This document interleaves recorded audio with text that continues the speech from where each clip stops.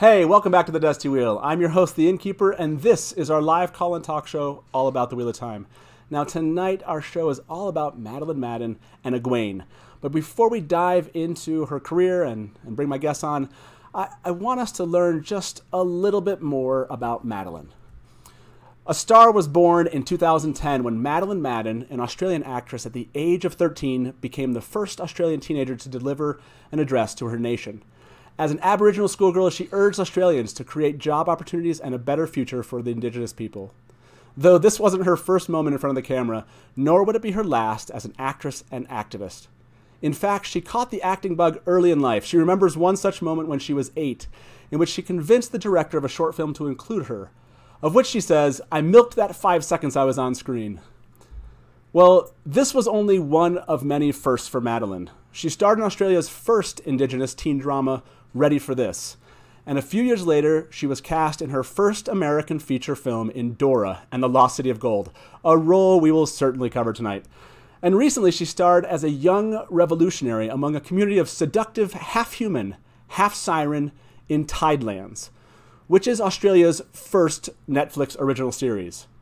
Of her role in Thailand, she said, "It's very female-driven. It's a matriarchal society, and that was quite liberating." Of course, this is not the only matriarchal society she'll be part of, because, as we well know, she's been cast as Egwene in the Wheel of Time television series, which, from all the known news, is slated to premiere in 2021 on Amazon Prime. So, with that introduction, let's discuss becoming Egwene. And to do that, let me welcome my two guests this evening, Leigh Butler and Mary of Theoryland. How you both doing? Hi. I love it. I love how the guests are always kind of curious, like, how does this begin? How do we begin this? So welcome both of you to the show. I thought what we would do first off, and Leigh, I wanted to throw this question to you. I wanted to get to know Madeleine a bit more outside of her roles, outside of the Wheel of Time. Is there something that you've read or you've learned about Madeleine that just kind of stands out to you? I think the thing that, as a person that I know most about her is that she is an activist, that she's, very into Aboriginal rights, and she's, obviously very outspoken about it, considering she, addressed her nation at 13, which, wow. Yeah, right. I was in a play at 13 in front of like maybe 30 people and almost died. So, that's pretty impressive, so she definitely is, from all appearances, very a self-assured, person with opinions, and somehow that appeals to me. I don't know why. Well, I don't know why that would appeal to you, Leigh. If those of you that don't know, Leigh is the Tor.com reread specialist. Now, beginning with the Wheel of Time, right? Yeah. That is where your fame among Wheel of Time fandom began. And I met Leigh. I think we met at JordanCon. I'm pretty sure that's where we met. So it's awesome. It's awesome to have you here, by the way, because I know you made a post on Facebook and you're like, "Yes, I'm alive." So I'm glad that everyone knows that you are alive and here with us. It's awesome to have you. That what you just brought up, the fact that she's a political activist. I want to throw this quote up that she. It's the first quote I think that really speaks to this. She said, "When we were kids, we were never left out of these discussions about the world. We were always involved and asked what our opinions were." Madden notes of her politically charged upbringing. "Having a kind of political voice and views from a very young age has been amazing and has really opened my mind. It has also been difficult when you're kind of finding yourself as a person and you want to get out in the world and start doing things and making a change." The really great explanation just from her own words about how that upbringing that she had actually instructed kind of this, what she became, the 13-year-old that spoke to her nation about Aboriginal rights. Right. Mary, is there something else beyond just being an opinionated, politically active, voice out there? Is there something else about Madeleine that stands out to you? I watched an interview that she did for an Australian talk show about the show Tidelands, and something that she said struck me about being selective about her roles and being excited that right now in Australia there are a lot of new opportunities for Australian actors and Australian stories to be told, and she's been part of the cutting edge of that, doing several miniseries and short films based in Australia, set in Australia, from Australian stories. And that just kind of stuck out to me as somebody who was, selective of her roles. And she thought well enough of the Wheel of Time to audition for it. So it should be good. I'm hoping it's good.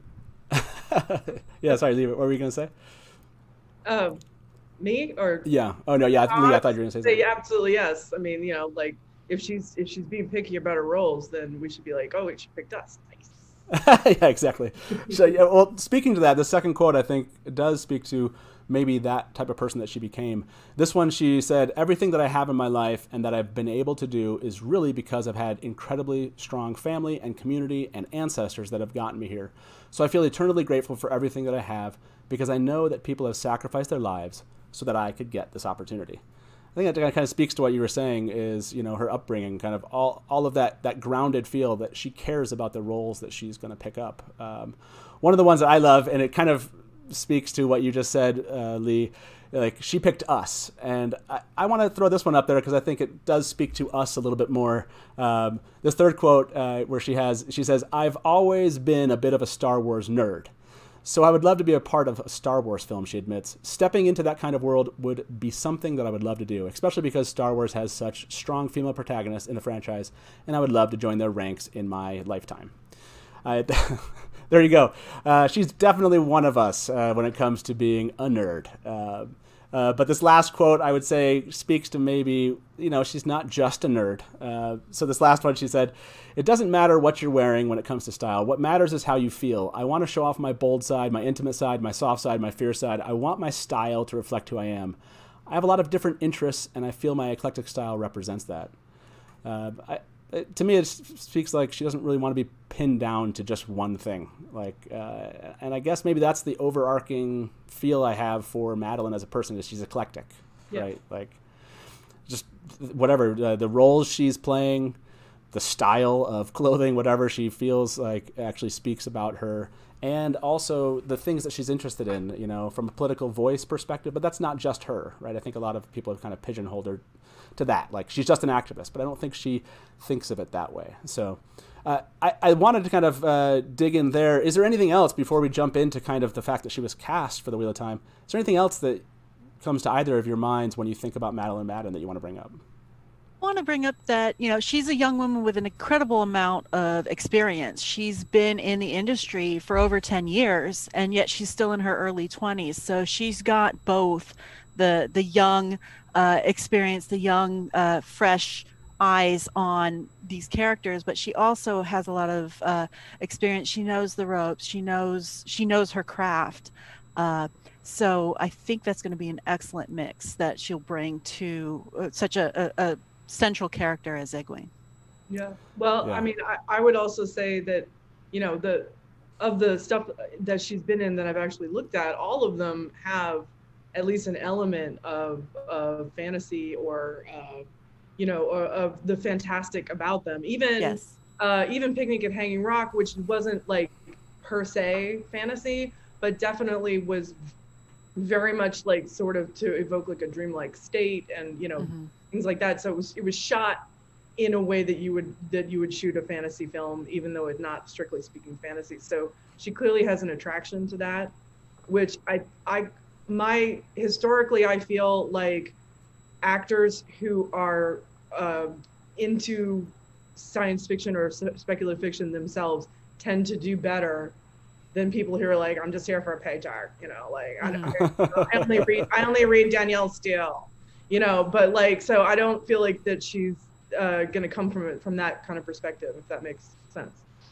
Yeah, absolutely. No, I agree. I think there's something geeky about her, which I think we can all appreciate, and these roles that she's taken. And we're going to dig into that here in just a little bit. But I wanted, before we talk about kind of career highlights and, talk about the roles that she has taken on, I want to talk about just your overall reactions to this, Leigh. When you first saw Madeleine Madden was announced as Egwene, what was your overall reaction to that casting? Well, it was interesting because I saw it on tour.com, and there was, people were getting all head up about it, and, because that's what Wheel of Time fans do. And I looked at the pictures, and I was genuinely like, whoa. I mean, I would not have thought that, but the minute I saw her, I was like, oh, that's like super cool. I mean, they didn't pick like, you know, some generic, like anybody who like, you know, there's a lot of shows that get cast these days, and it's like I literally can't tell these people apart, you know. And I mean, you know, and it's like, yes, you're all very pretty, but I couldn't pick you out of a lineup. And so then, you know, the casting in general, I think, was so very particular, like, if that makes sense, that I was very impressed by it. And I think that it went, I think that it was braver than I had given them, originally given them credit for doing, in a lot of ways. Yeah, like, for sure. Yeah. Yeah, I absolutely agree with that. Mary, did you have a similar reaction to Leigh's?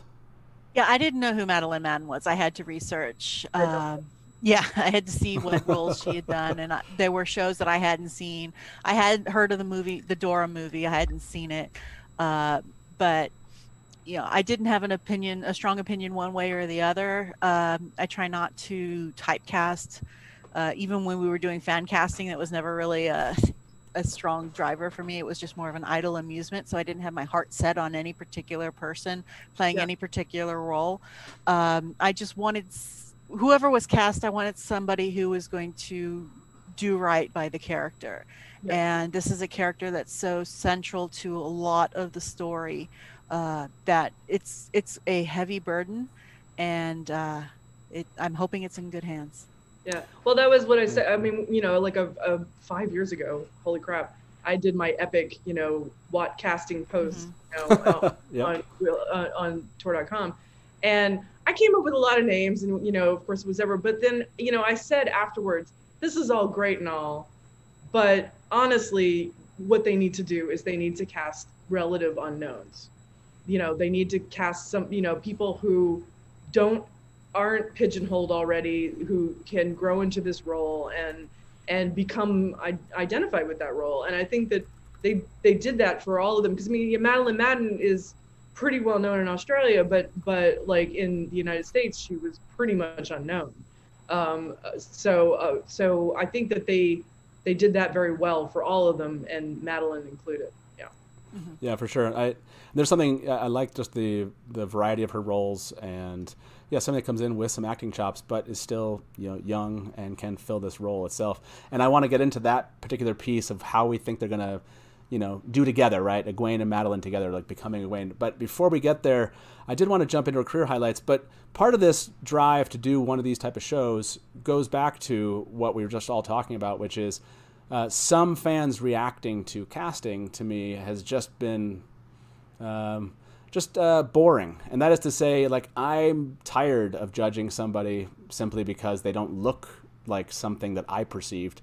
I'd much prefer to talk about the merits of their work and how they're going to do. I mean, no one blinked an eye, or very few blinked an eye, when Rosamund Pike stepped into the role of Moiraine. Right. But I think that has to do with the fact that a lot of us were familiar with her work, and we could see from her work that we thought she could, you know, do this. She could fill those shoes. So yeah, I think that it's very clear that the showrunner, you know, the crew and the writers for the show have made a very conscious decision that they were going to, you know, kind of go against type. And I think that that's great. I think that that's even beyond, you know, politicized reasons. I think that, you know, otherwise you would have ended up with blandness. And I think that, you know, one of the things I acknowledge is that my fan casting of The Wheel of Time, in retrospect, was super boring. It was, you know, to be bald, it was lily white and super boring. So I mean, I think that they said, no, we're gonna go the other way. So I think that that's great. And, you know, Rosamund Pike is sort of against type for Moiraine. I mean, she's tall and she's blonde, and you know, Moiraine was supposed to be short and brunette, but it's not about that. It's about, does this person have the ability to embody the character? Like, you know, can they pull it off? Yeah. You know, everything else is window dressing. It's like, can they act the role? That's the important part. Yeah, and that's what I want to jump into. That's a perfect segue, because she's played a lot of different roles actually, where she dealt with some rejection. You know, I don't know if there's some irony here of, you know, this beyond the fact how fans feel about Egwene, some of them, right, and how some fans, she's a divisive character, and how some fans out there felt about this casting.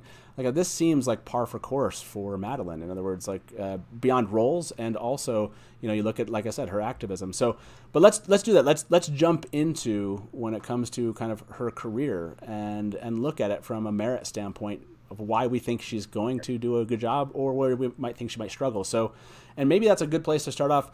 Mary, did you get a chance? I don't know if you saw her in Picnic at Hanging Rock. But yeah, I'm just going to, that one I thought was an interesting one to begin with. Was there something that stuck out to you when she played Marion Quaid that you thought might give some insight into her abilities as an actress?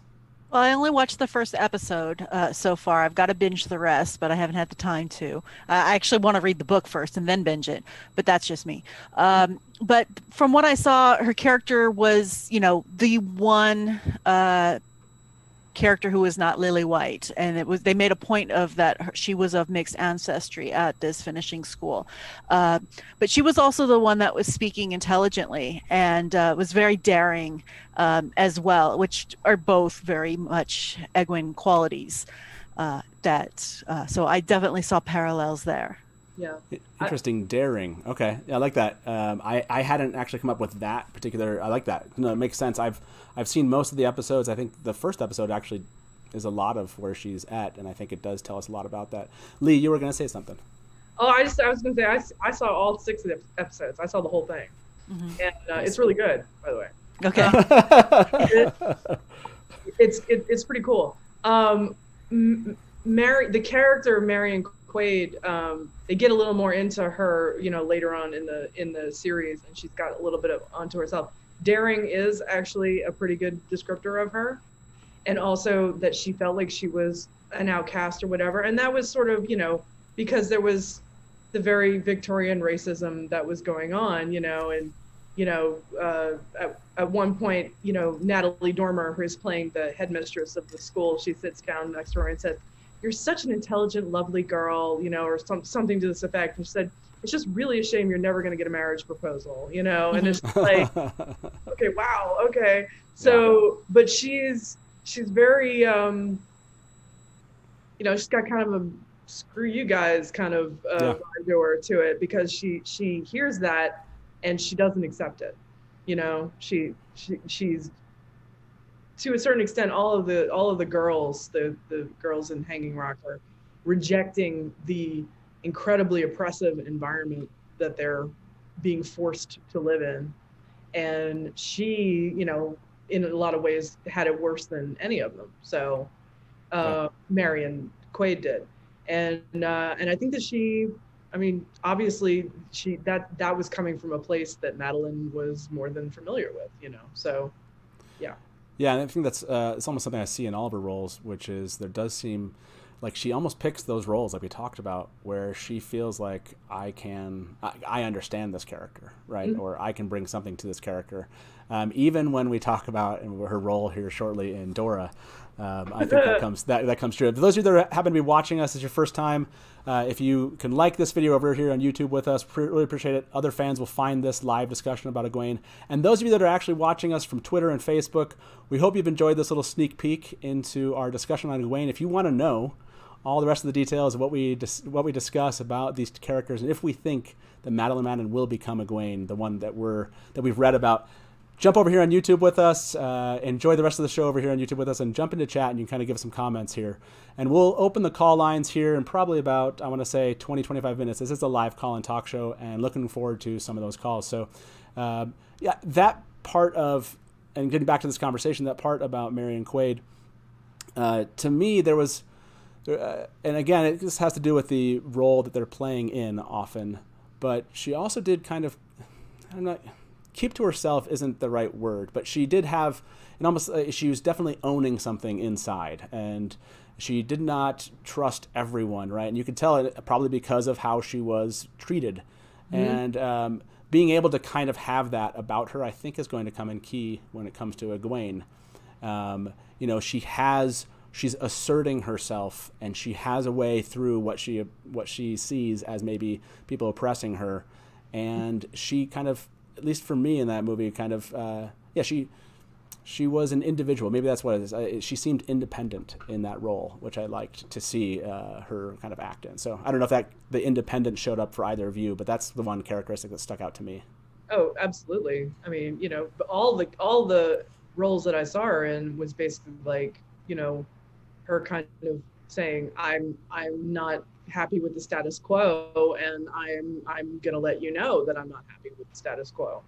And I mean, you know, again, sometimes I feel a little kinship with that. So Sure. so it was so yeah, no, she definitely there was thought put into the roles that she picked, I think. Yeah, there were almost very well. There's so many similarities in some cases that I don't know if she's typecast. You know, I don't know if I haven't seen all of her roles, but certainly for the Egwene, I think some of these things will actually play out really well. So maybe if we move on here then to Tidelands. Did you get a chance to see any of those? I don't know if either of you saw Tidelands or dug into those. Yeah, Leigh, go ahead. I watched the first like 4 episodes, so I didn't see the whole thing, but or the whole first season, but I did watch like the first 4. And again, and we're kind of, you know, spoiling this. So, oh yeah, so yeah, I should.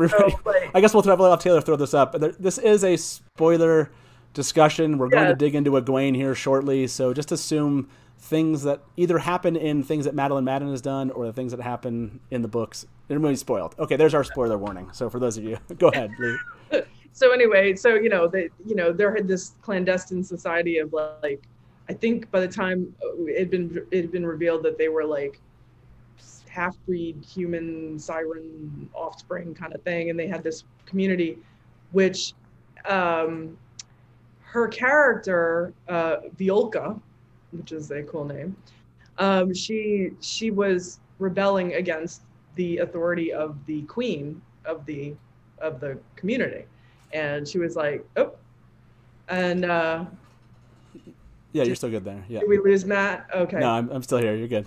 Okay. All right. So she was, you know, she basically, you see her engaging in plots to, you know, maybe not topple her, but at least find out what's going on. So she was definitely being like, I don't know about you, you know, and being very sneaky about it and that kind of thing. So, which is interesting in light of, you know, her relationship with the Aes Sedai, you know, yep.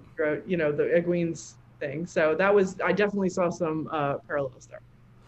Yeah, absolutely. Did you have a chance to see any of this, Mary, on Tidelands? I don't know if you got a peek on it. Just clips, and I read up on it, and you know, her character is kind of an antagonist. May not be the villain, but is definitely an antagonist. She's like the mini antagonist, right? She's like the antagonist to the antagonist. Mm-hmm.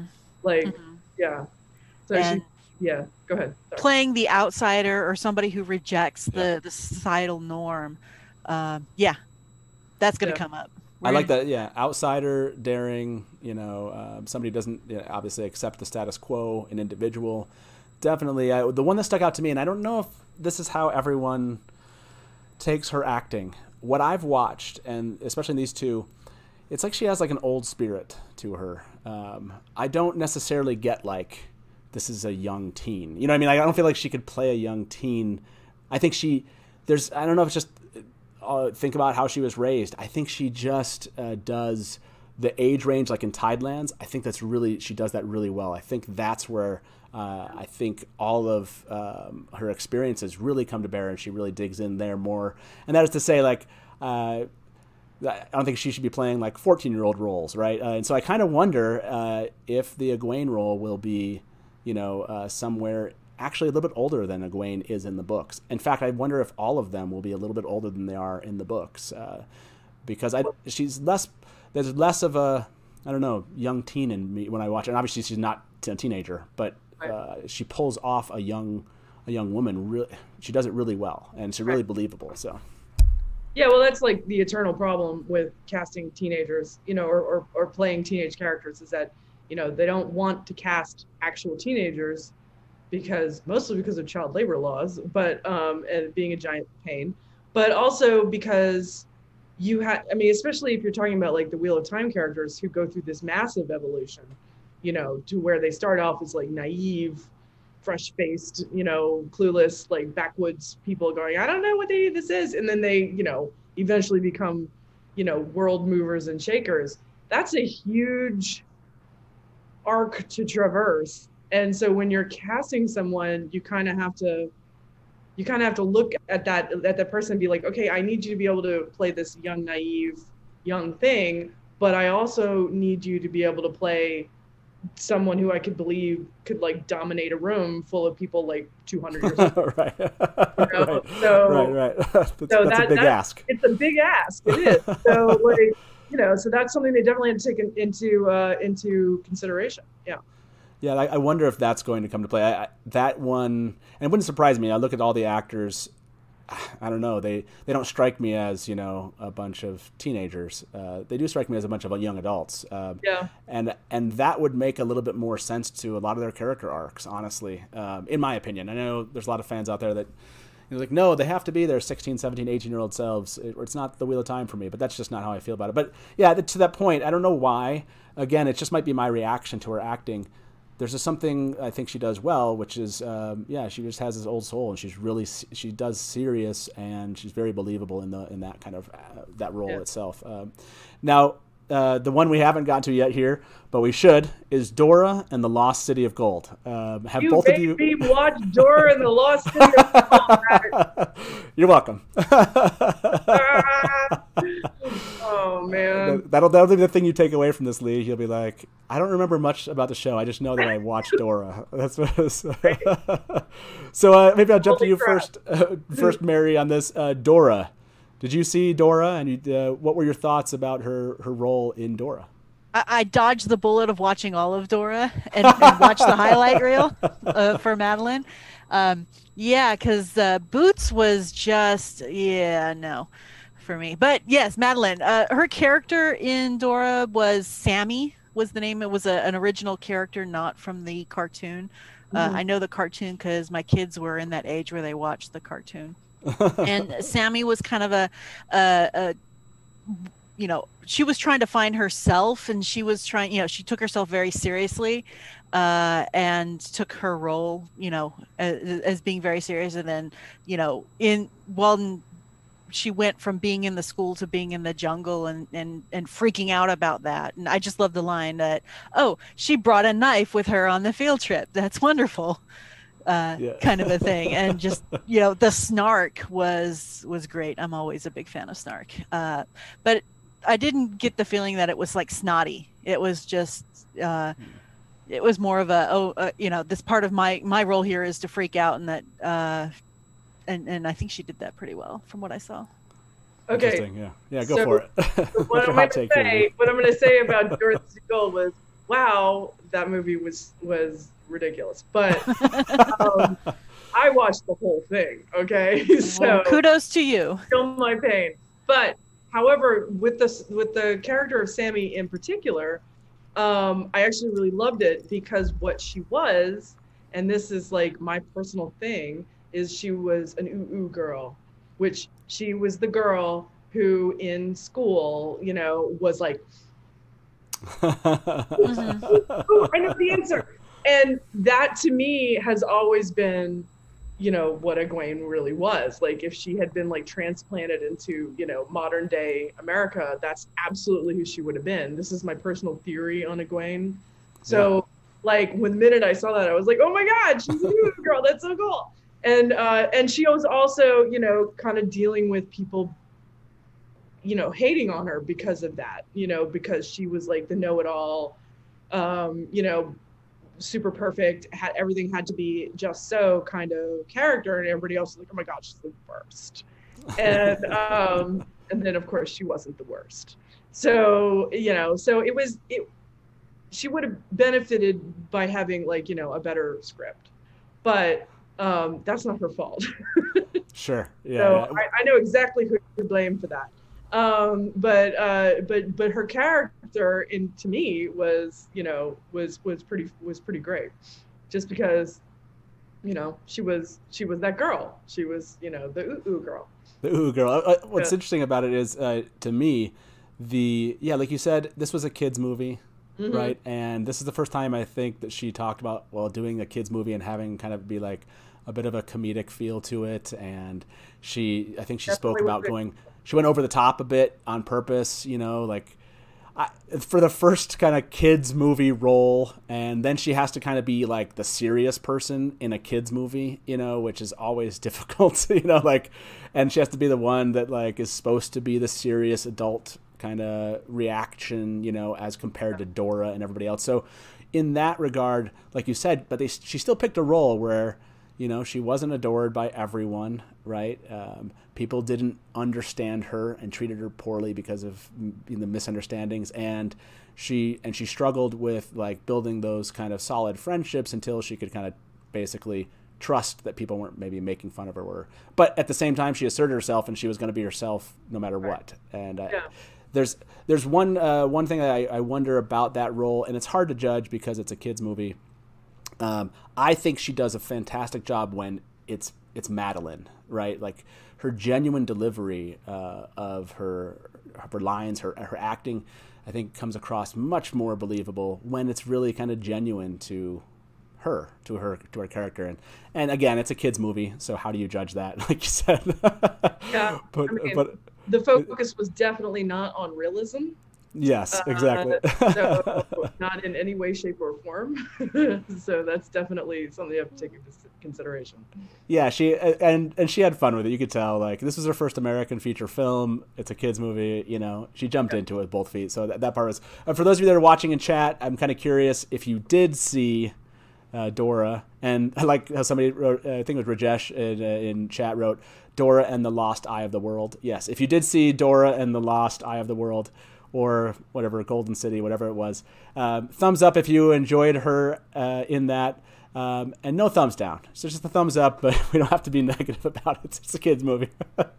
So other than those roles, and before we jump into and we switch the gears a bit and talk about Egwene, is there anything else that you saw her act in, or anything else about her acting that you want to bring up before we jump to Egwene? Nothing in particular? I mean, okay. Those are the three things I've seen her in. So yeah. If she's the other stuff, I couldn't render an opinion. But okay. But I mean, I liked all of the things that I saw her in.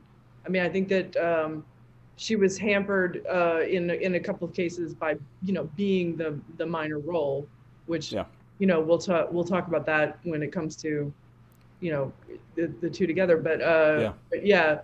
Like, you know, like Dora was very much, they were focused on one thing. But I will point out that even for a kids movie, it was focused on people of color, and which is sort of unusual in American children's movies. And I would not be surprised to find that was a factor in her choosing the role. Sure. You know, so there's that. Yeah, that's an interesting point to bring up. That is, thank you very much for kind of watching through Dora, Leigh. I appreciate that. And you know, basically, so many monkey CGI. You loved it, right? We did. I watched them with my family, and they're like, "Why are we watching this again?" And I was it's like, a little baby Trolloc. Kind of, yeah. So now let's jump to Egwene. And this is where chat might get divisive because Egwene among fandom tends to be divisive. I don't want to spend a lot of time there. This isn't to litigate all of the things Egwene did in the books that you didn't like as a fan. This is to talk about Egwene's personality, who she is, and from a character arc perspective, what do we think are the highlights and the important pieces to this. And with me are two individuals I know really like Egwene. So I really want to hear both of your opinions on this, and maybe we'll start with you, Leigh, and jump down to Mary. When it comes to Egwene, what is the essential Egwene here? You know, what is her personality, and what are the parts of her that Amazon and Rafe have to get right? For me, Egwene, okay, like, you know, because I sort of have a particular perspective on her, which I admit is probably a little bit biased because I identify with her. which is that as soon as I, again, and coming back to the whole ooh girl thing, as soon as I realized, I was that girl, I was the one who was always like, I knew the answer, and everybody was like, oh God, it's Leigh again, God. And so I had a lot of sympathy for that, which Sure. other people really don't have a lot of sympathy for. But I love that about her, and I love that for Egwene, she was incredibly she's, even from the very beginning to start, when she's naive and doesn't know jack about anything, she's very self-possessed. She knows, as soon as she realizes that she has the ability to channel, she's like, yeah, I'm gonna be a nice day, bye. Like she just like takes off into the sunset, does not look back, like goes for it full bore, like just has nothing, doesn't let anybody stand in her way, which in a female character is that's something that's always admired in a male character, and which can be very troublesome in a female character. And so what I admired in her was that she was basically like, nope, this is what I want, I'm going for it, screw you guys. And then, and then that was it. She just charged straight ahead. And a lot of people really didn't like that. And I said, yeah, I kind of think that might say, more about other people than it does about Egwene. So that was my view on it. I recognize that there are like other ways to look at it. And I think that obviously like where you come from in your own personal experience has a big influence on that. But for me, I was always like, you go, girl. I mean, like, I wish that I had like 1/10 of the amount of drive that you've had, Yeah, her Egwene's assertiveness and her confidence, whether or not it's a little bit of false confidence at the beginning, like we all have in our teenage years, or she's totally doing the fake it till you make it thing. Yeah. And it's like, and I'm saying like, yes, some of that was completely undeserved, but it'd be like, okay, you're in the middle of like the ale waste and you're surrounded by like crazy people who are like, beating you up because of water or whatever. And like, what are you going to do? Either you can just kind of bald face your way out of it, or, you can crumple, and Yep. you have to give her props that she didn't crumble. Yeah, she's definitely driven. And I think that that's what comes out in the first couple of books is, maybe somebody you didn't, you're focused on Rand, Matt, and Perrin. You don't recognize this, but very driven individual, very assertive, and still very young in the books. So I think that is all to be taken into account. Mary, what else stands out to you other than she's assertive and driven? What else is essential Egwene when it comes to casting? Her excitement. She was the only one that was happy to go on this adventure. And she went out to experience the world, and she, channeling was taboo, but she found out she could channel. And it was like, yes, this is awesome. I want to learn this. I want to know as much as I can about it, and I want to be the best at it. It goes back to the chapter when she was a child and hauling water from the river. She was going to be the best water hauler, not to please the adults, but because she wanted to show that she had the skills. She could do it. She could be dependable.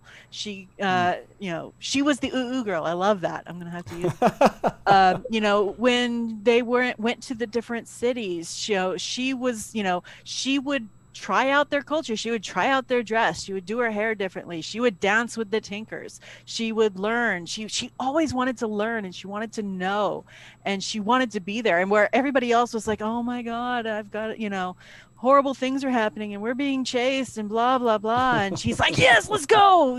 She's definitely ride and die. And I love that. And so I think that's what I'm hoping that Madeleine will bring to the role is this joie de vivre, this excitement, even though they are running for their lives, and yes, they are seeking the Dragon Reborn, and the Dragon Reborn is going to save the world and destroy it at the same time, but that doesn't mean you can't have fun while you're doing it. Well, no, I love this, and I love that Jordan writes these characters so differently, right? She's not the type of person to look back, right? She's not the as much as the boys were like, let's go home, she's like, you're ridiculous. You're like this Field, I don't know her. And it wasn't because she hated Evansfield or she didn't have a good life there.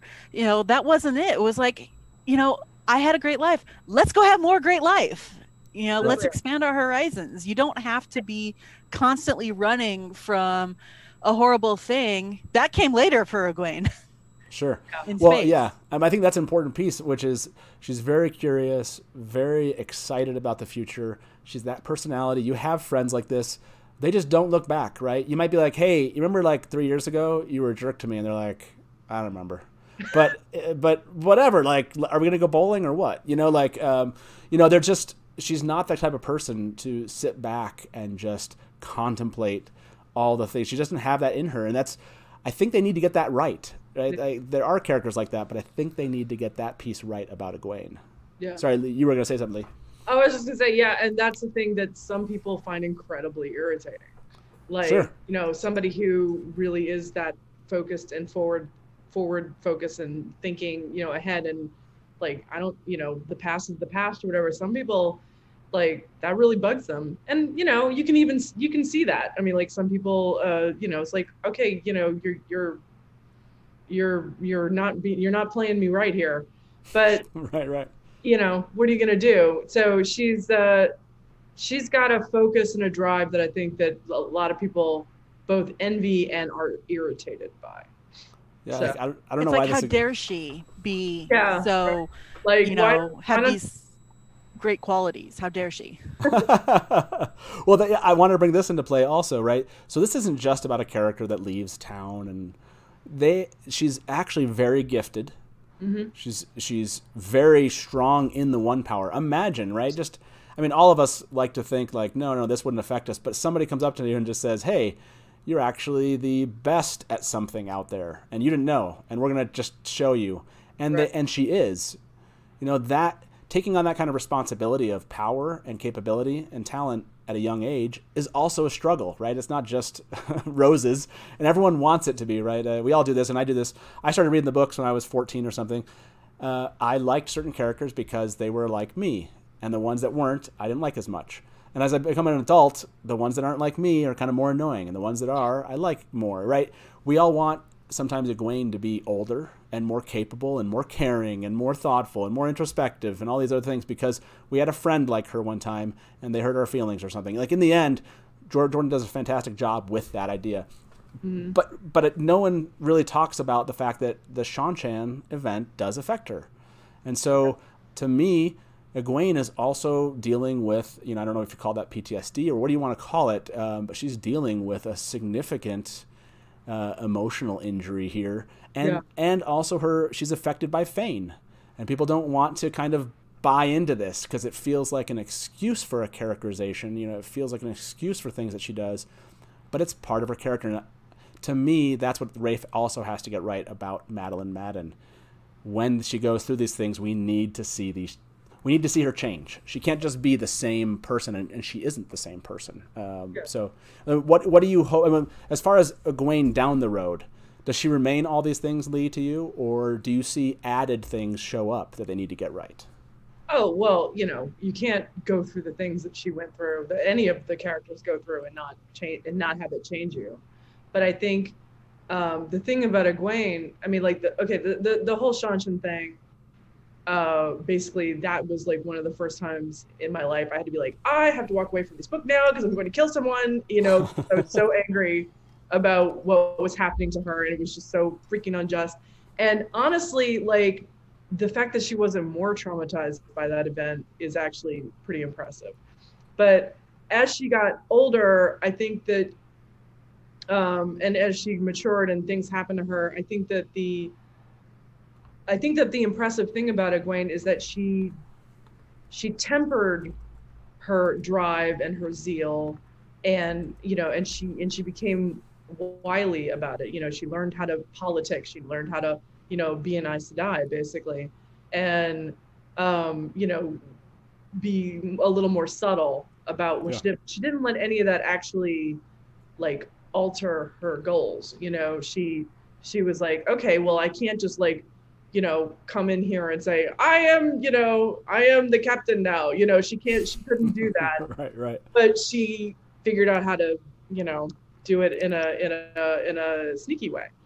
Yeah. And again, some people didn't like that, and but I think that, like, she, even with everything that happened to her, she never lost sight of where she was going. She always kind of did the thing, And that's, I mean, that's really impressive when you compare it to like real life and you're like, wait, what was I doing? And yeah, so one of the things I think she does to do the, you know, the weaving through all that, I think she internalizes a lot of those things, and I think they come out, and that's what people aren't giving credit for, is these things do come out randomly, and they come out in ways that bother people so much, because it's like, no, she should be perfect and unaffected and able to handle all things. So I like that there's something real about how Jordan has written her, and she is affected. She's not perfect, and she does some things that people should not like necessarily, but we all do. So I don't know, Mario, how do you feel about this? As far as things that come on later for Egwene, you know, either talents or skills or attributes that she builds later in the show, where does Rafe and his team need to take Egwene that hopefully Madeleine can match, I guess? I think if you had to boil it down, is Egwene is is constantly in a fight or flight situation, and she always chooses fight.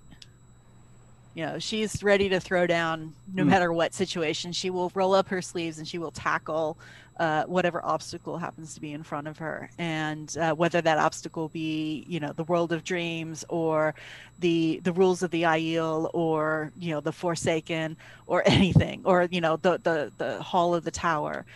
She had the guts to call Elida out on her crap to her face. She managed to manipulate the Saladar Tower to do what she wanted to do. This little slip of a 17 or an 18-year-old girl ran circles around these centuries-old Aes Sedai and owned them. And that was such a great scene in The Path of Daggers. That's why it's one of my favorite books. And I think that that's where I think Madeleine will shine, is in that building from that those life experiences that Egwene has on this journey, and all of the trauma that she went through, and still came out of it wanting to help people and wanting to better herself, and not losing that joy of learning, even with everything that she had to do and everything that she experienced. And I think that's where Rafe and Madeleine will make the character shine. Yeah, and I hope that they avoid the tendency to want to somehow make her more perfect. And that is to say, right. I want to see these character flaws. I want to see the effects of Padan Fain on her. I want to see the effects of the Shan-Chan. When, like you brought up, she fights through things. I think that's exacerbated, right? I think her tendency to want to fight and get through it does get her through a lot of things that maybe would have been more difficult. But I don't think that definitely grew from those experiences. And so I guess I'm hoping to see Madeleine not already be there, if that makes sense, at the beginning of the show. I want to see some arc. And there are elements of trust in all of the characters. And who do you trust, and who can you trust? And depending on how much they lean on that, that's definitely a part of Egwene's story, because she has huge trust issues because of the experiences that she had. But she's also, you know, she is a very, and I love her for it, but I've seen, you know, she's a mouthy character. You know, she has absolutely no problem speaking her mind in the bluntest of all possible terms. And, you know, the only one that's even more blunt than her is one of my favorite characters in the story, and that's Nynaeve.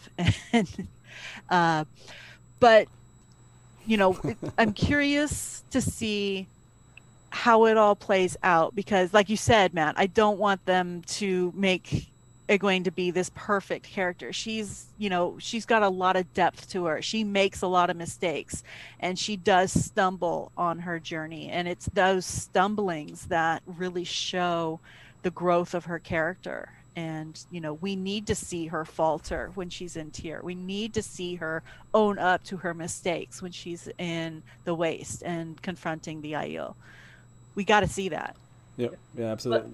Yeah, Leigh, go ahead. Yeah. Oh, sorry. That was part of also, I think, which a lot of people didn't like about her, was that her as the series goes on, her increasing distrust of Rand, and, you know, her wariness of him, you know, which is kind of warring with that they grew up together and almost were like, you know, a couple kind of thing. But, you know, and the thing is that, like, you know, if you look at it from her point of view, it's like, okay, kid is getting crazier and crazier. I mean, you know, like, yeah, he's not operating on all four cylinders. So, you know, she's probably not wrong to be a little wary, you know. But at the same time, you want her, like, I remember I got irritated with her on several, he was like, just trust him, like, it's fine, he's crazy, but he's, you know, fine. And you know, so a lot of times it's easy to kind of attribute that as a character flaw when really it's just, you know, common sense kind of thing. Sure. Yeah, sure. but of course you're absolutely right, Mary. Trust is like a huge thing entirely. That's like one of the major overarching themes of the entire series, you know, let alone Egwene character. Yeah, like everybody is like, who do I trust? I don't know. Yeah, exactly. So I think this is a good place for us to take just a moment. Remind everybody, this is a live call-in talk show. We will probably spend the last 30 minutes taking your call while we talk about Madeleine becoming Egwene now. Now that we've kind of talked a little bit about her career, talked about Egwene, I want to talk about where we think some of the strengths will be for Madeleine coming into this role, and where maybe some it'll stretch her a bit, if you will. You know, where do we have any concerns from fans of the material that she might have to grow in certain ways to really, you know, become Egwene. So for those of you that are curious, you can give us a call at 1313-TALK-WATT. We probably won't be able to get a ton of calls. It's probably going to be 3 or 4 of you in here. But yeah, please give us a call, 1313-825-5968. We'll bring you in if you have a comment about Egwene. I would ask, please be respectful if you're going to call to our guests, and Madeleine Madden and Egwene, if you will. We don't need any tirades about how much you dislike any of it or all of it. So, but yeah, please do give us a call. And before I bring somebody in, I want to bring this last topic to bear. Madeleine as Egwene. And Mary, maybe we start with you here. Let's start from a strength perspective. What did you see and how did you kind of carry it into Egwene as far as what you think she's going to excel at from an acting and an embodiment role here when it comes to Egwene? Well, a lot of the roles that Madeleine played, from what I saw, are kind of coming of age and finding yourself and being true to yourself, which definitely applies to Egwene. What you mentioned earlier is, you know, will she be able to play that bright-eyed, bushy-tailed naivete well, and then balance that with the reality of what Egwene's story arc will be? I think that will be... I don't know if that'll be a stretch for her, but I think that's where she'll have to put in the most work. And, you know, the characters that she's played that I've seen have done that to greater and lesser extents, depending on the scripts and the roles that she's played. So I think she's got the chops for it. Yeah, and Leigh, where do you think that from a strength perspective that she comes in and she's going to nail this role? I mean, she's definitely got like the presence of mind there. Like she's definitely like in a cerebral place with these roles. She's not just, you know, mouthing her lines or whatever. She's thinking about what she's doing, which is immensely helpful. I do have a little bit of a concern because most of the roles that she's played now have been strictly supporting roles. Yeah. And while technically Egwene is a supporting role, like in the sense that Rand is like the main character, the way that the books go and the way I kind of picture the Wheel of Time series go is these are all actually like their own protagonists following their own, you know, particular storylines that sometimes kind of merge and sometimes kind of don't, and then they go off on their own thing.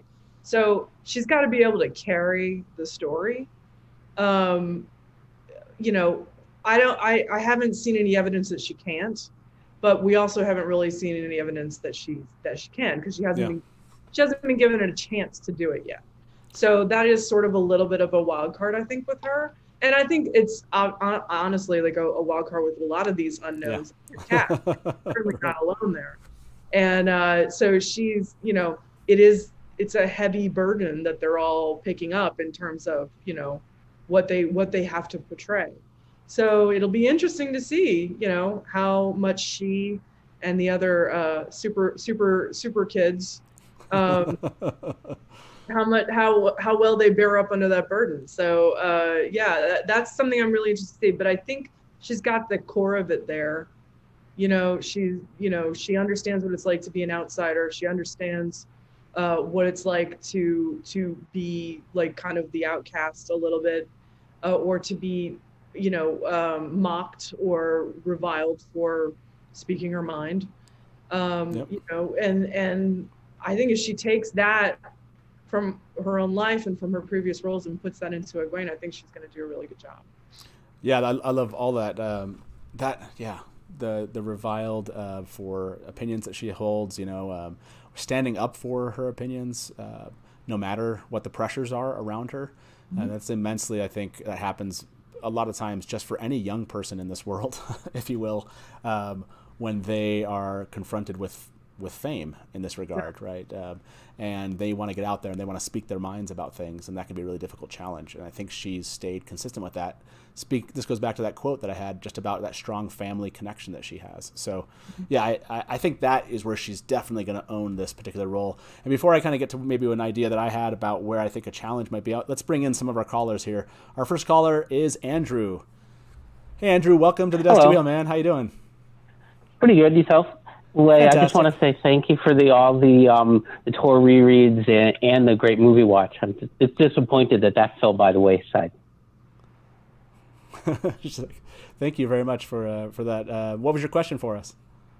The question was, I want to know what you guys think and how Madeleine will play her when she's the Dame, and when she's captured in Sanchan. How do you think that she'll come across in those scenes? Ooh, that's a great question. You have to, as an actress, that has to be a powerful, she has to get the powerful emotions to scared and then basically to the point where she's almost giving it up. Yeah, that's a good point. My opinion is we're not going to see that until season 2, but that's a good question. I agree, but what are your thoughts here, Leigh, as far as really embodying just that one part of the role in the Shanchan's grasps? I think that themes of slavery, the Aboriginal experience in Australia was maybe not exactly analogous to that of African Americans with slavery and that kind of thing, but they were definitely very, very oppressed. And I think that she's going to tap into a lot of that. And I think that it's going to be difficult. I think it would be difficult for anyone, but in particular for someone whose ancestors had to deal with some of the things that her ancestors had to deal with. I think it's going to be very affecting, and I think that if she kind of harnesses that and uses it to her, to effect, that can be an incredibly powerful thing. I mean, it was an incredibly powerful thing in the book. So I'm imagining seeing it played out on screen, if they do it right, is going to be like, it's going to be terrible but amazing kind of thing. Yeah. So. Yeah, no, I agree with that. I think that seems like something, like you said, maybe that will be something she does tap into from an emotional experience standpoint. But I think either way it would be really difficult. Mary, anything to add to that particular thing when it comes to Madeleine, taking on those scenes? I'm hoping that, one of the things that struck me about it was Egwene never hated herself, never thought, oh, I wish I never could channel. She never kind of turned in on herself, even while they were trying to break her to become a Damani. And I'm hoping that will shine through, that, even while all of this is going on, that we still see the core of Egwene still fighting as best she can to against what she's up against. And we could start to see her slowly slipping away, but she's fighting every step of the way, and I hope we see that. Yeah, no, that's great. Hey, Andrew, thank you so much for calling in, man. As always, Awesome to hear your voice. Great question, and have a good evening. Thanks. Okay? Have a good night. See you. You too. Bye-bye. All right, bye. Yeah, let's bring in our next caller, Liz, to the show. Hey, Liz, welcome to the Dusty Wheel. How you doing tonight? Hi, I'm doing great. I'm really super, super excited that you're having this conversation. Excellent. Because I love Egwene. So what were your comments? I mean, either having to do with Madeleine or Egwene, or Madeleine becoming Egwene? So I think the most interesting thing to me about Egwene is her ability to have such a strong sense of herself, and also be able to absorb all of these other cultures and kind of live among other people and take in pieces of their culture and really absorbs in a way that other characters don't. And I guess my question would be just how challenging that would be as an actress to play this character that has such a strong personality and is very solidly grounded in her personality and who she is, yet also has this openness to other cultures. I just kind of wonder how easy it would be to do that. Yeah, that's a fantastic point. We haven't really brought this up, which is, the way that that she will maybe be able to kind of own that from an acting standpoint. Is that what Liz, do you think that Madeleine will kind of completely be able to embody that aspect of Egwene and that they're very similar in that regard? I think she will, but it's a really tricky thing because in the books we get to kind of see these different perspectives. And just as far as translating that to TV, I imagine it would be incredibly challenging. I'm just wondering if you have any thoughts on that. Yeah, Mary, any thoughts on this? Yeah, this. I think it'll be tricky to show it in a way that's genuine, like you mentioned, Liz. That she knows who she is. She's got that great sense of self-identity, and she's experiencing all these cultures by, like I said, wearing the dresses and dancing the dances and trying the food and listening, and to do so in a way that is not condescending or is not she's not trying to sublimate herself into it. She's just trying to experience it. And how do you do that genuinely? I'm curious to see how that happens. Yeah, that's going to be interesting when these are all things that I hadn't thought about before. Egwene's going to be a really challenging role. Not that I think all 5 coming out of Ben's Field are very challenging because there's growth arcs here. Liz, before we let you go, are there any concerns, any things that you, other than that kind of challenge itself, or is there anything that you think that Egwene or that Madeleine will be very strong and bring to the role that will just embody Egwene really well? I think the more I learn about Madeleine as a person and as an actress, I'm super excited just to see what she does with this character. I have no misgivings whatsoever. I just can't wait to see how it all unfolds. And I think the showrunners and everyone so far, the little bits I've seen of it, are going to just knock it out of the park and be amazing. Yeah, I'm looking forward to it. From what they've said, and I know that that's part of their job is to be excited about the people that they choose. But certainly from what they've talked about, everyone's really excited about Madeleine Madden embodying Egwene. So yeah, I'm looking forward to it also. Hey, Liz, thank you very much for calling us. Really appreciate that. And have a good evening, okay? Thank you. Yep. You Bye-bye. too. Bye. Yeah, I love hearing fans' opinion that they bring a lot to the table. It's really difficult to just paint the entire picture of Egwene in one sitting here. So I love that they've brought in a couple of pieces that I hadn't even considered. Let's bring our next caller to the call here. Well-known among the Dusty Wheel, Norm. Welcome to the show tonight. How you doing? Norm. Good, Innkeeper. Raise my glass to you, sir. Mary, fist bump. And Leigh, I just have to tell you face to face, even though you can't see me, I loved your blog of Wheel of Time. Those Thursdays were something I looked forward to on your rereads. It was fracking awesome! So, I just have to give a massive shout out to you, young lady. Okay, here's my question. One, what does Madeleine have to do right in your eyes in order for you to, that she has to nail, or what is she, if she does something wrong, what is that one thing she has to do wrong to make you just cringe as she's playing this? And then 2, ladies, what was your favorite Egwene moment so that, Leigh, I can see your rainbow sparkle yay? and for you too, Mary, I want to hear yours as well. So what were your favorite Egwene moments that you can't wait to see Madeleine play?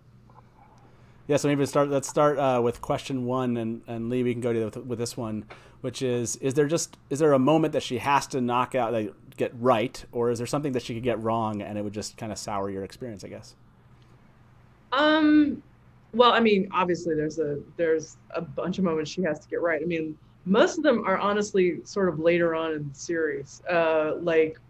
Basically the war vote is a huge one that has to be done correctly. And also, when she's captive in the tower and kind of doing her subversion sapping campaign from within, that is a huge part of it. And then of course, the absolute end. but like I'm trying to think if there's like a moment early on that is sort of an iconic Egwene moment, and honestly, it probably comes back to the whole the Shanshan, her captivity. That's really her first big thing, and like I said, I think she's going to nail that, but she really has to nail that. So yeah, I agree with that. So yeah. I like that. Mary, is there one where you think early on she just has to get this right? Madeleine just has to get this right, or he just won't be believable as Egwene? I hope she captures Egwene's, like I said, her innate curiosity, her joy of being there, but also the sass, the snark, that, you know, she is her own person and she's quite opinionated and doesn't back down from any challenge, even amongst her friends. You know, she's got good camaraderie with all of the her compatriots in Emmons Field, even, you know, even Nynaeve, who she's, you know, she's growing out of that student teacher role into her own person. You know, she's friends with Rand, she's friends with Matt, she's friends with Perrin. She learns she is friends with Rand. It's not what they originally thought. So there's a lot going on right there that Madeleine will have to juggle and get right. One thing that she could do, and I don't know if it would be a Madeleine thing or if it would be a plot thing, is if they just focus too much on her vacillating. Do I like Gawain? Do I like Galad? Do I like, you know, if they focus in much on the relationship between Egwene and Galad and Egwene and Gawain, I hated reading it in the books. I really don't want to see too much of it on the screen. It's just distracting. I don't want to see it. I like it. No, I appreciate that. I don't want to see Gawain at all. I think they should cut him out of the series entirely. I think they should combine the two characters. Whoa! This is not a Gawain. This is not a Gawain discussion. Sorry, I just hate him so much. That'll come up later once they announce the actor for. Yeah, well, we'll revisit that, Leigh. We've got some great opinions on that. Yeah, I won't have tea in my cup when we're talking. I will have a desk to slam my head into. Ready to go. So I know we have two other callers waiting, so I want you to answer this one. Really, just give your 30-second summary. Favorite Egwene moment? Do you have it in mind, Mary? What's your favorite Egwene moment from the entire series? Yeah, the entire chapter, Honey in the Tea. Okay, yeah, sure, of course. And how about you, Leigh? I mean, it has to be either the war vote or the obvious at the end. You know, okay. Agreed. Like, I mean, the war vote was, you know, it was so amazing. It was great. It was like the perfect, it's just all the dominoes fell and it was fantastic. And she set it up and she pulled it off and it was like Ocean's 11 kind of, it all came together and they robbed the casino. And that was, you know, to me, you know, one of the best parts of her. But I mean, there were many, but that was definitely... That was up there. Yeah. Right up there. Well, Lancer, as always, fantastic entry into the call and wonderful questions. And I guess we'll see you at another night here at the Dusty Wheel. Good night, man. Yeah. Have a good night, everybody. You too. Bye-bye. Yeah, it's hard to pick one moment for her. I like the transformation moments for Egwene. Like when she actually gets the ring and you know, digs into the dream world. That aspect I love about her arc. Again, I'm kind of I love Tel'aran'rhiod, so of course, but I love Egwene in Tel'aran'rhiod and everything that Robert Jordan develops there. So we have two other callers. We're gonna bring these callers in, then we will tie up where we think the strengths and challenges might be for Madeleine, and we'll say goodnight here. So let's bring in our next caller. It's Chad to the show. Hey, Chad, welcome to the Dusty Wheel. How you doing tonight? Hey, thank you. Rose-colored shades in the chat, but yeah, oh, nice. First time being able to call in. I just want to say I appreciate all you guys, and I love the Dusty Wheel. I have 4 kids. I don't usually have time to listen to any of this kind of stuff, but I try to make time for the Dusty Wheel because it's just really fun listening to everyone talk. And you guys, the production block episode you guys did recently was amazing. So I wanted to say that first. Yeah. When it comes to Madeleine Madden, from what I've seen of her work, from like the Picnic at Hanging Rock, and I can always mix up the Siren show or the mermaid show that she's in on Netflix. I don't know which one it is. Thailand. Yeah. Thailand. Yeah. Okay. From what I've seen from those two things, I really think she's going to capture kind of like the vivacity of Egwene and the tenacity, the spirit of the character. So I'm really excited, and she's such a young actress, but I feel like she is one of the most experienced, especially in terms of her age, in terms of the Emond's Field 5.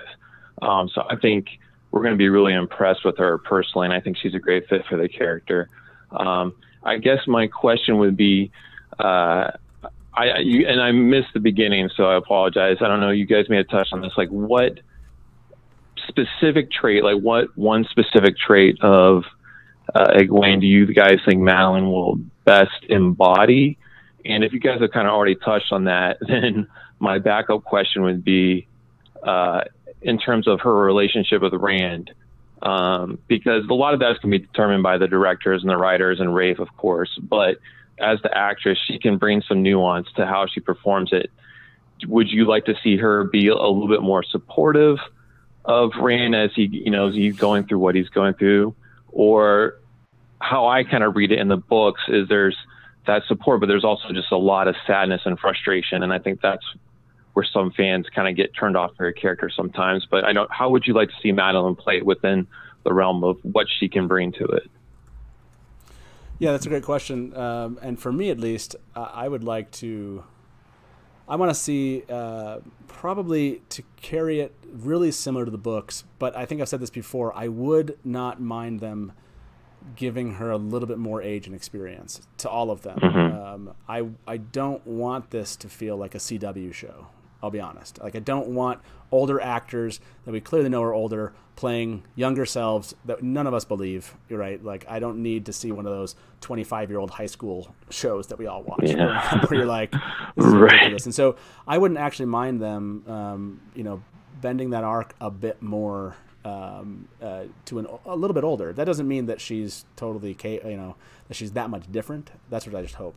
Is there anything, Leigh, that at least comes to you where you think this actually might be a good way for them to change this character a little bit, or do you want to see them really hold to exactly how the books turn out?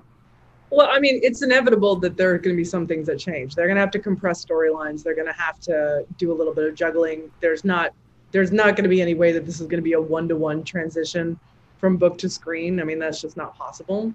So I hope that they focus on the correct things to if they do have to do selective cutting or editing, that they do pick the correct things, which is an incredibly difficult task that I do not envy them in the slightest. But as far as you mentioned the trust thing specifically, and I did say earlier that was one of the reasons why a lot of people didn't like Egwene, because she stopped trusting Rand, and everybody's like, just trust him, he's the hero. And my thing is that yes, it's very frustrating. I was frustrated too, but it's not. It is not only not unreasonable, it's like what almost any rational person would do when you see even someone who's an old childhood friend who's literally seeming to like lose his mind in front of you. And right. And so I mean, like, yeah, it would be great if she was just like, yes, I trust you to the ends of the earth, and no problem. But realistically, no, you'd be like, oh, okay, wow, I don't know. So I feel like the thing that made people kind of dislike her is also one of the things that made her the most realistic as a character. And I don't think that they should use that. I think that they need to go with that. They need to not be afraid to make some of their characters at least temporarily unlikable. I mean, look at Matt. I mean, if they go with, how he was, I'm going to hate him for the first 2 seasons. Fine. Right. And later on, he's going to be awesome. So, like, I don't want them to kind of soft pedal anything. In fact, as far as TV goes, TV is more visceral than books as a general rule. Like, the visual, the audio impact, everything. They might even need to lean into it harder. I wonder if because in the book you sympathize with Rand so much because you get so much of his point of view from Eye of the World. But when you don't have that necessarily, you're on the outside looking in. I wonder if it's not necessarily going to make Egwene or anyone else, somewhat unlikable just because they don't trust Rand when he's doing, things that seem irrational or what have you. Yeah, I love that idea, which is that we tend to maybe have an opinion about certain characters because of the point of view version of this that we get. And we might not immediately have that. I mean, maybe as fans who have read all the books and we already have embedded beliefs about it, but other viewers, I think, coming at this new won't necessarily feel the same way. So yeah, I love it. Great question, Chad. Thank you so much I appreciate you being in chat. Thank you guys. Really appreciate all of you. It's awesome. I really appreciate it. And hopefully we'll see you again on next WOT Wednesday. Yeah, definitely. Hey, see you, man. Good night. So sorry we lost Mary here. She had to step away. Her connection wasn't good enough, so she just jumped into chat. So yeah, thank you very much, Mary, for being with us. We have one last caller here, and then we will kind of tie it up together here, Leigh, and say goodnight from the inn. Our last caller tonight. Hey, Art, welcome to the Dusty Wheel. How you doing tonight? Hey, guys. Good evening. I'll just go straight into it. Hi, guys. Yeah, I mean, the revelation that we have an actress who's of Aboriginal descent really strikes a chord with me. Like, if you think about it, I've always felt that Egwene, probably more than any of the other Emond's Fielders, is probably the most eager to be a hero, if you know what I mean. Interesting. Like, it takes her journey, and like almost everybody, you'll hear it through rereads all the time, like is whining or or is reluctant to fill a role, winking at you, Rand. The idea popped in my mind that like her casting as an Aboriginal person and whose people may have had their past subverted for whatever reason, by conflict or colonialization, it might weigh upon the character. But I also think that like it kind of pushes her arc in such a way that she might be more willing to be out there, maybe to prove something, or just to kind of recapture her people's distant past of greatness and as warriors, and which always like struck me as why she connected with the Aiel so much, and because also they're kind of like a remnant of themselves too, and maybe they don't know it. But just some thoughts out there. Like, how do you guys feel like her character being so distinct in that way? That I think there was a moment where she probably felt like she needed to go on this journey, more so than the others. It feels like the rest of them were forced to go on it in a lot of ways. Yeah. But Egwene, on the other hand, feels like she voluntarily goes on it, right? Yeah. Do you think that from just what Art just said, do you think there's an aspect where she actually will knock it out of the park because she does feel driven? Egwene does seem driven to kind of prove herself, that she deserves this and that she's capable of doing it. She can do it, and almost like she's doing this for some other reason that's pushing her. So I like that you brought up Manetheren, basically, and you're tying that a little bit to some of maybe the emphasis that Madeleine might bring in from her background. Leigh, does that strike you as maybe a reason to believe that she will pull this off really well? I think that the negotiating the kind of racial undertones of the entire series is going to be extremely interesting, considering their casting choices. I'm really curious to see what they end up doing there. Like, are they going to lean into that, or are they just kind of play it off or whatever? But Manetheren is definitely like the remnants of an ancient culture that kind of got smashed and destroyed, and so the parallels there are pretty obvious when you think about it. And if you, I don't know how overt they're going to make it. Like, I don't know how hard they're going to lean into it. But I think Madeleine herself, with the roles that she's chosen so far, and the roles in her life that she's taken on so far, I think that it would be very surprising if she didn't personally lean into that. In terms of creating the character and making the character, come off the page, so to speak. So yeah, I mean, I'm very interested to see. They've clearly got a very different vision for what they're doing with Eamon's Field in particular, and I would presume Wheel of Time in general. I think it's going to be one that some of the fans are going to not appreciate. But I think that if they lean into it in the right way and they do it, then it could be pretty amazing. Yeah, thank you. That's great. Well put. And Art, hey, thank you very much for holding online there. And I loved this kind of focus that you brought up again. I think this is like for each one of these characters and the cast member or the individual they've chosen for them. I think you can kind of pull these layers of the onion as we go down and kind of dig deeper into them. And that's what's going to be the fun part, is actually getting them in front of the camera and seeing how it happens and seeing what they actually do excel at and where they might need to kind of stretch. To me, it's one of those where I'm almost glad that season 2 is going to hit the Seanchan, because I want her to find comfort. Like, I want her to build Egwene, right? I want her to get comfortable in this role before she hits such a key moment of that character's transformation. So, hey, Art, once again, thank you for calling in. As always, appreciate you in chat there. And, yeah, have a good evening, okay? Good night. Talk to you later.